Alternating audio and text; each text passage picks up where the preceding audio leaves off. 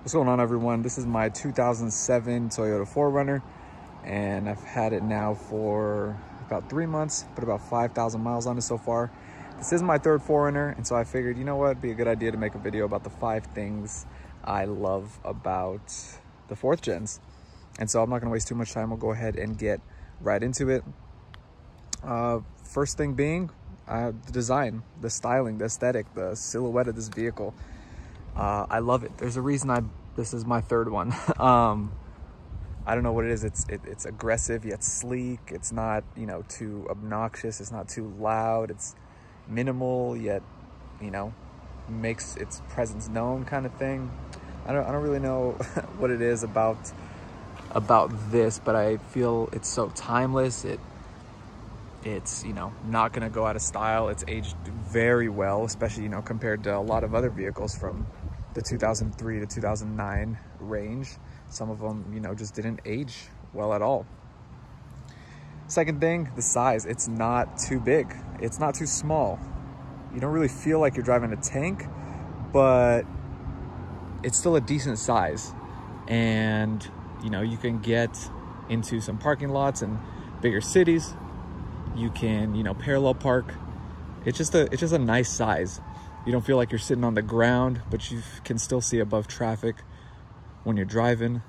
And, you know, like the interior size as well. It's got, you know, when you fold down the seats, it's got about a 6-foot bed. And, you know, you can haul stuff. You can, you know, move if you need to. You know, you can camp. So the interior space is amazing for me.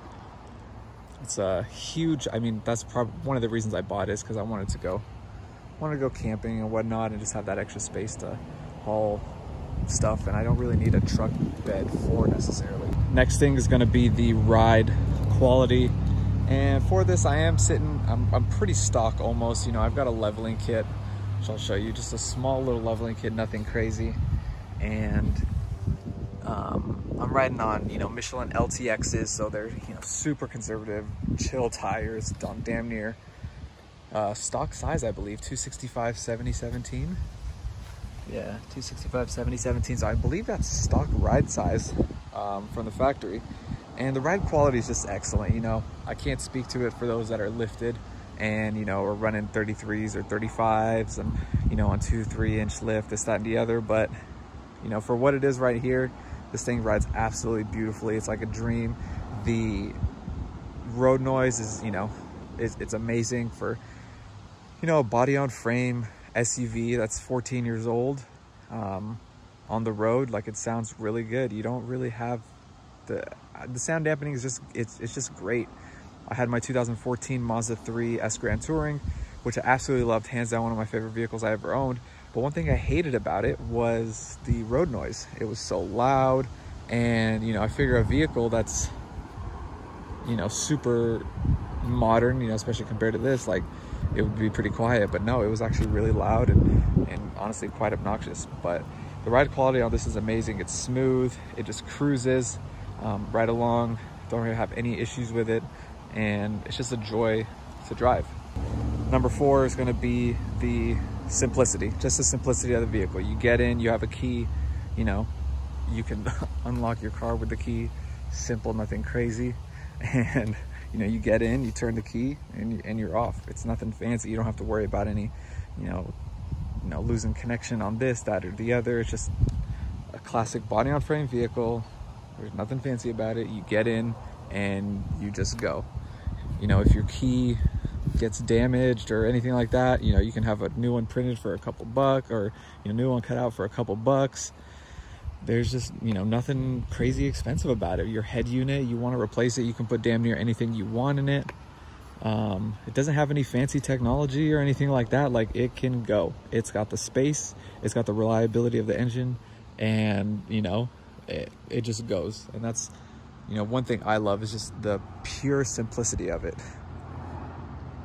Last thing, and I feel like this goes without saying, but it's the reliability. At this point, you know, everyone knows it, excuse me, but it's a reason that I'm really in love with these 4th gens. You know, you got a beautiful, well-built vehicle, can go anywhere for a long time, maintain a good resale value, and you don't really have to do much to keep it happy.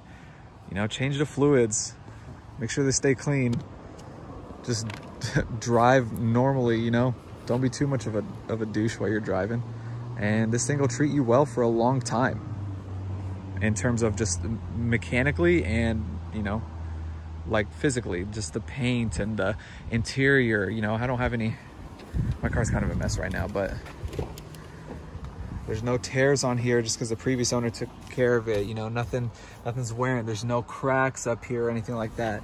And well, I'm not gonna take that off, but the carpets look great, are in great condition. You just gotta take care of your stuff, and it'll go a long time. It'll, you know, it'll treat you well if you treat it well.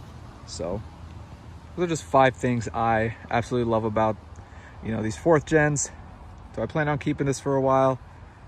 Yes, maybe no. It really just depends. I do like switching my vehicles out. If you guys haven't noticed, I've switched around many vehicles over time, but just something I enjoy doing. But for now, this is the one I'm keeping for a little bit.